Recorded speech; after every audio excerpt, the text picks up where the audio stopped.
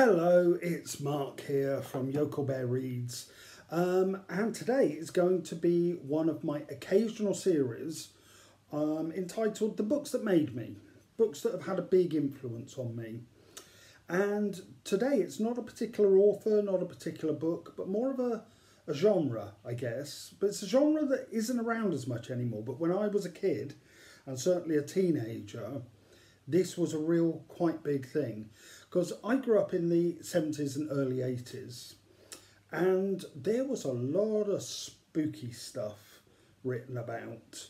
And what I mean is things like the Loch Ness Monster, Bigfoot, UFOs, stuff like that. There was a big resurgence of kind of interest in that stuff. And being the kind of child that I just believed everything. So I got really caught up in it. I was borderline obsessed with kind of the unexplained and mysteries and strange creatures and stuff like that. So I bought lots of books at the time. And so the kind of books that really influenced me, and here's some of them that I've still got. These are all from the early to late 70s, maybe early 80s. I mean, like this one, Bigfoot, the Yeti, Sasquatch in Myth and Reality. And I just loved it because, look, you could see the Yeti footprints, and as far as I was concerned, that was proof. Do you know what I mean? It's like, it's on there, definitely exists. And a couple others here that I seem to have hung on to. The Loch Ness Story by Nicholas Witchell. Now, British viewers might recognise Nicholas Witchell's now a newsreader. I think he's the BBC Royal correspondent now. But when he was younger, he actually went and lived by Loch Ness for a while and investigated the Loch Ness Monster and wrote this book. And also as well, Tim Dinsdale's The Loch Ness Monster. Tim Dinsdale became famous because he actually got some footage of reputedly the Loch Ness Monster. Quite controversial footage in a way. It's divided a lot of opinion over the years. Now, I'm not really going to review these books as such because I don't think they're in print anymore. I don't think anybody can go and get copies of these. But I'm going to review some books about a similar things that have come out recently. Now, the one thing I will say is that over the years, I've become far more of a skeptic. Like, for instance, when I was a teenager, I absolutely implicitly believed in the Loch Ness Monster, because it was such a romantic thing that there was this big creature that no one knew about, and it really fired my imagination. But then I kind of discovered science, and I love science. I absolutely love science. I love everything about science, and it really interests me. But it made me see that there were certain flaws in the argument for the Loch Ness Monster, not least the fact that you can't just have one. Unless this creature has lived for thousands of years, you have to have a population. And to have a population, you need a minimum of at least about 50, possibly 100. Which means if there is a population of unknown, huge, great big 50-foot long creatures in Loch Ness, and you need about 50 of them, you couldn't move without seeing them. You would see them all the time. And we don't. And also, as well, in the early 80s, I think, they did this big thing where they did a whole sonar scan of the loch with a line of boats across the loch. And they found nothing. And there's no way that, if it was in there, they would have found it that way. And of course, then all kinds of other things crop up out all their tunnels and caves. But I don't know, I think, I began to not believe. So my first book that I'm going to review, even though this is kind of the books that made me, this is kind of the books that made me next. It's the more sceptical look at some of this stuff. And this was a great book that came out a couple of years ago, which is by Gareth Williams, A Monstrous Commotion, The Mysteries of Loch Ness. I absolutely love this book because it takes you from start to right up to today about what's going on with, the whole thing with the Loch Ness Monster. And it looks at it from all different angles. why people believe it, how kind of stories go around. There's also a huge, great big part of this, which is about the role of the media and how the media can really kind of play up stories that then get in the press, and it just kind of continues the myth. He also digs up some really interesting stuff, like, for instance, the scientist who was fired from his job at the Natural History Museum for going to search for the monster. And there's a load of stuff in here about the kind of tension between established science and people who are from the science field but kind of believe in the Loch Ness Monster. And that was really interesting. The other thing as well, there's a brilliant bit in here about where a guy called Sir Peter Scott got involved, who was a famous naturalist and presenter. And there was all kinds of things about him getting so involved that he tried to get a law passed through Parliament to protect the Loch Ness Monster, despite the fact there was no evidence it existed. They even gave it like a Latin name, even though there was no evidence it existed. And at some point, the Queen got involved as well. He wrote to the Queen saying, "I'd like to name the Loch Ness Monster after you." Which, I don't know, if I was the Queen, I'd be a bit insulted. I mean, look, don't know. So, but the other thing that I love about this book is that he comes to a conclusion, and it's a very subtle conclusion. It's not like a big revelation at the end. It's just built layer on layer on layer. And I'm not going to give it away because I think you should, if you're interested in this, you should go and read it. But let me just say that the mystery can be explained not through all the photographs and the eyewitness things. It can be explained by the presence of a particular person all the way through this. And that's all I'm going to say.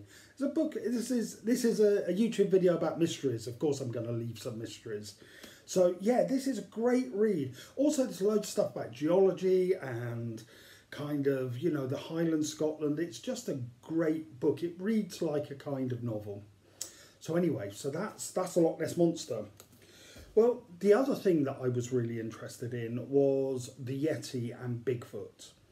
Now, here's the thing with Bigfoot. Maybe not so much the Yeti. There's actually some good evidence that's come out recently that might suggest that the Yeti is actually misidentified bears that live at a higher altitude in Nepal and places like that. But if I was going to lay some money, if I was a betting man, if I was going to say, if I had to put a bet on one of these things existing, the Loch Ness Monster, UFOs, stuff like that, I'd put it on Bigfoot, actually. Because when you think of like the Pacific Northwest and the other places, these are vast, unexplored places that we've never been to. And I think there's some really good evidence as well. Certainly stronger evidence than there is for the Loch Ness Monster. And recently, and this, I didn't know this book was coming out. I popped into a bookshop and bang, there it was. So I had to get it. Which is by Graham Hoyland. And it's called Yeti, An Abominable History. Again, with this book, it's a similar kind of similar one to A Monstrous Commotion, similar layout in that it takes you through the history of the kind of sightings and where the legend of the Yeti comes from, and it does actually go into kind of towards the end. It starts straying into, well, what's the connection with Bigfoot here? Are these the same things? Are these the same creatures? One thing that this book is absolutely great with, it's also about, not just about the Yeti, it's also about the kind of golden years of mountaineering when, you know, these days mountaineering can be very much a kind of established industry. You saw those things where people queue to get to the top of Everest now, so many people are climbing it. But this was in the days when it was like real pioneer mountaineers were breaking new ground and climbing mountains that hadn't been climbed before. So there's a lot of that in there about the characters of those mountaineers, and, you know, who were also apparently eyewitnesses to Yetis or saw the footprints or what have you. But again, in here, this takes quite a sceptical view, in that there's quite a few of the famous pictures and sightings that actually you can deconstruct and say, actually that's probably fake, or yeah, they definitely misidentified something now. But again, it's a great read. I raced through it because it was just so interesting. It didn't really come to any conclusion at the end. There wasn't a definite kind of, oh, the Yeti doesn't exist. It was more just, look, there's no point having absolute belief. You have to look at each case and you have to look at the evidence, which is where I'm at now, which is that, you know, I would love, I mean, could you imagine if there was proof of Bigfoot or the Yeti? It would kind of change so much about science and everything like that. But for me, the key word is proof. There has to be proof. And I don't mean just a blurry photograph or somebody saw something in the dim twilight one night out on the mountain or in the forest or whatever. It's got to be, you know, basically you need a specimen, or you need incontrovertible footage. You need a DNA sample. And maybe we'll get that one day. But I do love the idea that there's still this big mystery out there, that maybe it could exist. And that kind of links back to the books that made me when I was younger, because that's what it was about. It wasn't about the absolute belief. It was just about the possibilities of that there could be something that we don't know, something left to be discovered. And a real sense of that comes through this book. And the last one I'm going to say, because that's mainly about the Yeti, but if I was going to say a book that's come out fairly recently that covers a lot of stuff about Bigfoot, which would be this one. This is Daniel Loxton and Donald R. Prothero's Abominable Science, The Origins of the Yeti, Nessie and Other Famous Cryptids. I love the cover to this. Love that old 1950s comic book kind of font. Love that.